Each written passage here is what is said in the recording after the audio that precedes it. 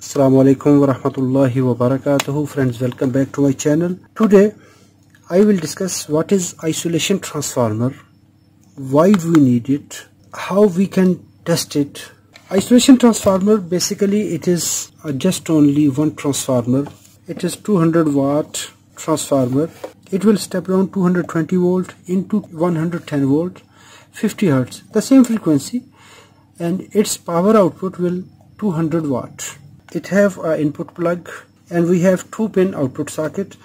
It is American standard 100 for 110 volt operation. We can also select 220 volts, that is 1:1 ratio transformer, 220 volt input, 220 volt output, but I selected 110 volts. Why I needed this? I purchased my new oscilloscope. Its power consumption is 100 to 240 volts, 50 VA maximum. We can say 50 VA. It will around 40 watt. We can say 50 watt. So its maximum power consumption, it is 50 watt. It is a best practice to power up test instruments or any test and measurement device with isolated power. We can power it directly at 220 volt, no problem. But when we test unisolated circuits,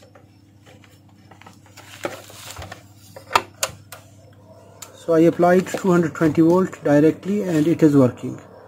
But it is best practice to isolate the test equipment from the main power.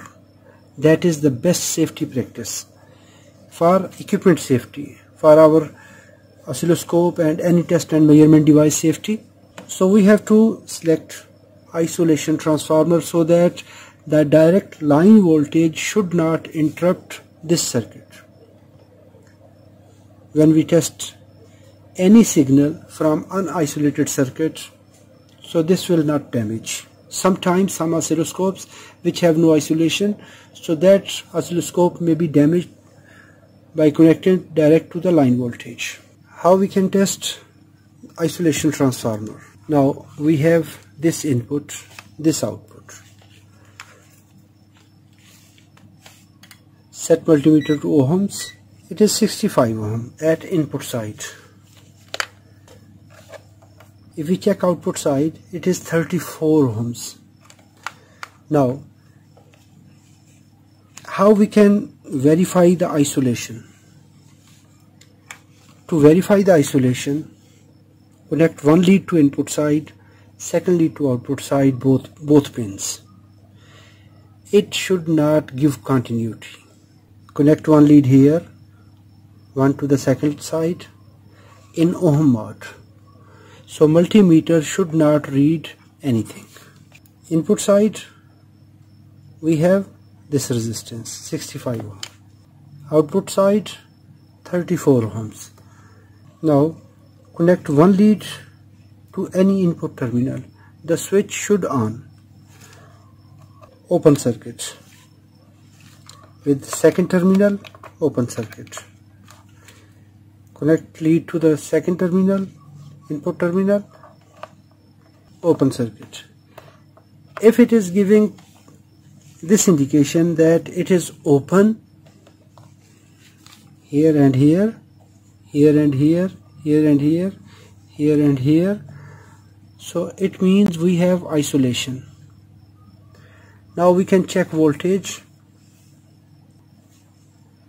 Set multimeter to AC voltage mode and I will connect power. AC voltage, we have 119 volt, that's good. So this is the test procedure for isolation transformer. Now I want to turn on power, so I am connecting through this adapter. Power on.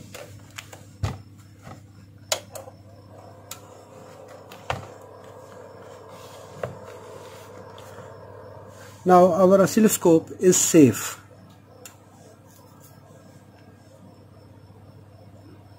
Now we can connect oscilloscope to any signal because now the scope is isolated.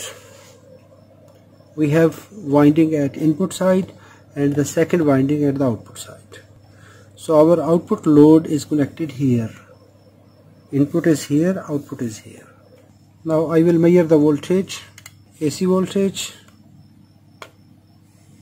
It is 119 volts.